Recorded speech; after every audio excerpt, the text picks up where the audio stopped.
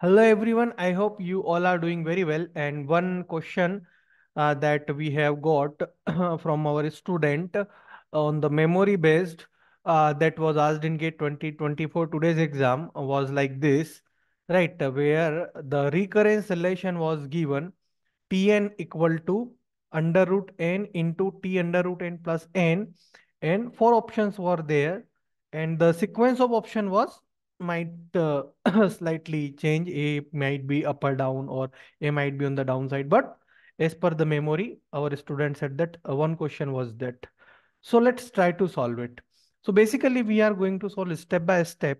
Step one, first we are going to substitute n equal to 2 ki power k into our equation, that is Tn equal to under root n T under root n, right?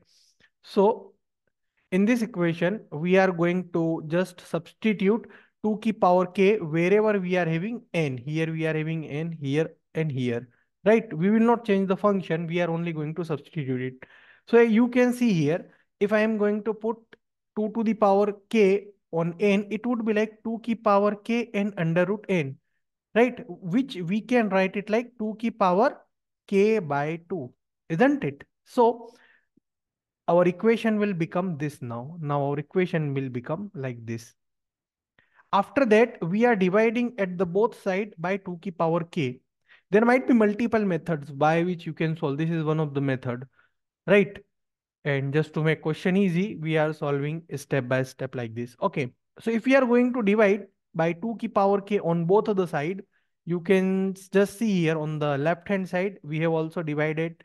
And on the right hand side, if I am going to divide it, you can simply say that if 2 ki power k is divided, then this 2 ki power k by 2 will be divided completely and the remaining part will be on the bottom side.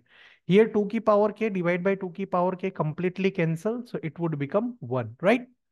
Again, we are substituting LHS by YK.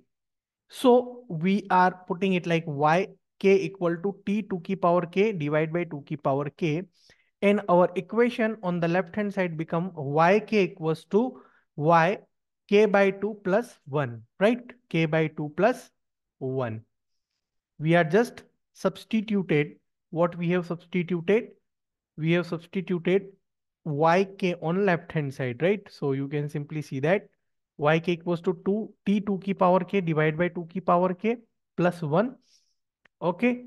Now it come in the form of Master's theorem, that if we are having our equation Tn equals to Atn by b plus n ki power k log Pn, then we can solve such equation using Master's theorem, right?